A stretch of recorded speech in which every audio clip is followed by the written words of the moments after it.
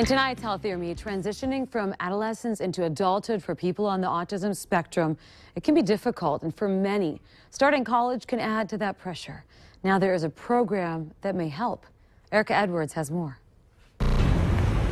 Many young adults have no problem adapting to college life, but for those on the autism spectrum, this social scene can be challenging. I was feeling lonely. 25-year-old Joey Juarez has autism but is high functioning.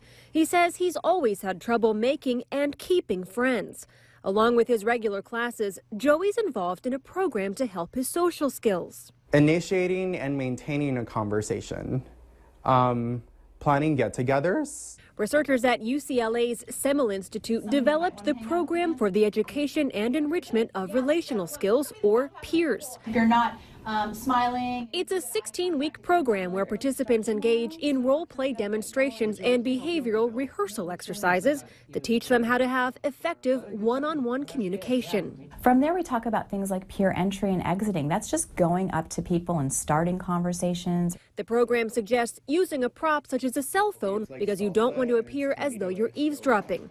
Once you figure out the topic of discussion, wait for a little pause in the conversation and then join the conversation by saying something on topic. The PEERS program even offers tips on dating. You give just a slight smile, and then the next step is that you actually look away.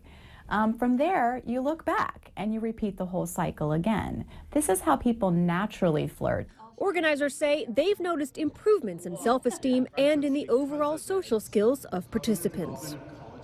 Erica Edwards, NBC News. PEERS also incorporates caregivers as social coaches in order to increase the likelihood of maintaining the skills obtained in the program over time.